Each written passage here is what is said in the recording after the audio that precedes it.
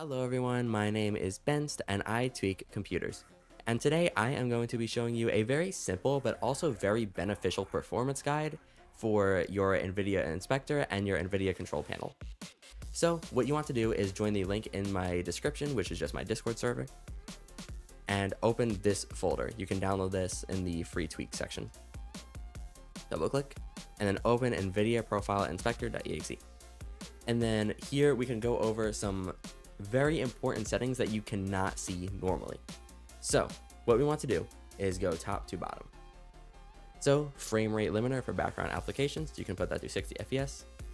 All of these should be off. Maximum pre-rendered frames is 1. Preferred refresh rate highest available, and then all of this off. Next, in anti-aliasing, you want it off if you want just performance. It'll make your game look a little worse, but it will give you a lot more performance. In my opinion, it is worth it. Next, we can go into texture filtering.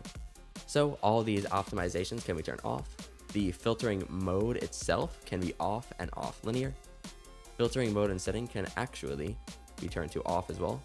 Prevent anisotropic filtering on. All of this. This is more preference. It'll give you a little more FPS at the cost of making your game look a lot worse. So you can experiment with the LOD biases. Next, for negative LOD bias, clamp, then high performance, no substitution, and on. Next, for common, we can go to ambient occlusion. We want all of this off. We want ANSL off. Forced P2 state can actually be turned off. OGL off. Single display performance mode off for maximum performance.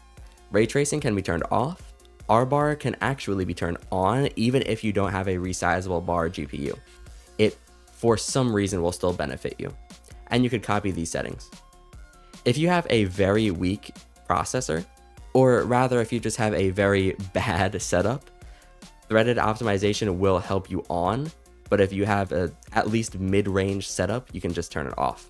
Now for the rest, we don't really need to do much more. Now we can scroll all the way down into other until we see these settings. So we want to put ANSL, we've predefined ANSL usage, we want to put that to disallowed. And then we can go into memory allocation policy, put that to moderate pre-allocation.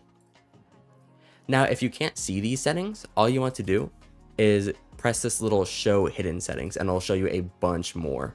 So what you want to do is apply changes, close out of this, and then open your Nvidia control panel. So from here, go into adjust image settings with preview. Make sure it's on use the advanced 3D image settings. Now go to adjust desktop size and position, put this to no scaling, press apply. And then make sure your resolution is all good. Make sure your refresh rate is all the way up. You can go into PhysX, configure surround and PhysX. You can just change that to your GPU. And from there, you can just make sure everything applied properly in your 3D image settings. Here are my image settings, or rather my 3D settings. And a secret tweak that I have never really seen anyone talk about. You can go into program settings and go to your Windows Explorer. This would be, where would this be? In Windows, and you could find it right here. It would be your root drive, so C, Windows, and then explorer.exe.